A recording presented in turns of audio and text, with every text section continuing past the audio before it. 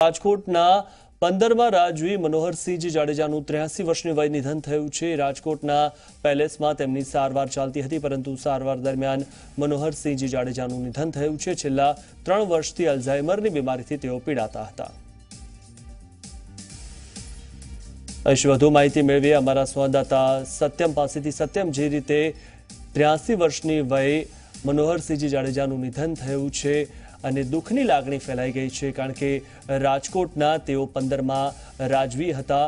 હાલમાં જે રાજકોટમાં કેવો માહોલ જોવા મળી રહ્યો છે?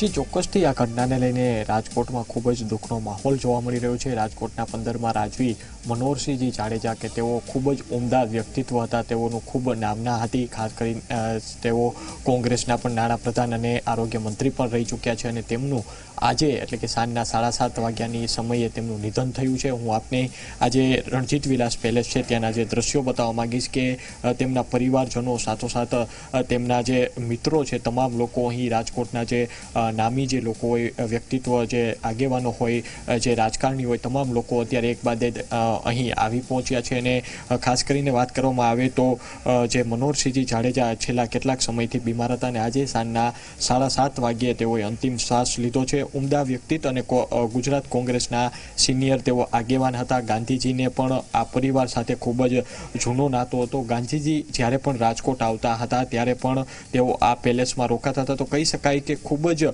ઉમદા વ્યક્તિત્વ તેઓનું હતું અને તેને લઈને અત્યારે અહીંનો માહોલ જોવો કે ખૂબ જ મોટી સંખ્યામાં અહીં જે લોકો છે તે આવી પહોંચ્યા છે અને આવતીકાલે તેમના દર્શન રાજકોટવાસીઓ માટે ખુલ્લા મૂકવામાં આવશે। આવતીકાલની વાત કરવામાં આવે તો સવારના 8 થી 10 વાગ્યા સુધી એટલે કે 2 કલાક સુધી તેઓના અંતિમ દર્શન રાજકોટવાસીઓ કરી શકશે અને આ અંતિમ દર્શનમાં રાજકોટ નહીં પરંતુ અનેક જે રાજવી પરિવાર છે તે પણ આવી પહોંચશે, જેમાંના વાંકાનેરનો રાજવી પરિવાર કહી શકાય, મોરબીનો રાજવી પરિવાર કહી શકાય, સુરેન્દ્રનગર કહી શકાય। તમામ આ જે રાજવી પરિવારો છે, સિહોર છે, પછી રાજસ્થાન છે, તમામ જે રાજવી પરિવારો છે તે પણ આવતીકાલે અહીં આવી પહોંચશે અંતિમ દર્શનમાં અને 8 થી 10ના અંતિમ દર્શન પૂર્ણ થયા બાદ તેઓની એક અંતિમ યાત્રા નીકળશે ચાંદીની બગીમાં, એટલે કે જે રાજાશાહી ના પ્રમાણમાં, એટલે કે તેમને રાજાના પોશાક પહેરવામાં આવશે, હાથમાં તલવાર રાખવામાં આવશે અને ચાંદીની બગીમાં તેમને બેસાડીને તેમની યાત્રા રાજકોટના જે વિવિધ માર્ગો નક્કી કરવામાં આવ્યો છે, આ વિવિધ માર્ગો ફરીને જે રામનાથપરા સ્મશાન છે ત્યાં પહોંચશે અને ત્યાં તેમની અંતિમ વિધિ કરવામાં આવશે।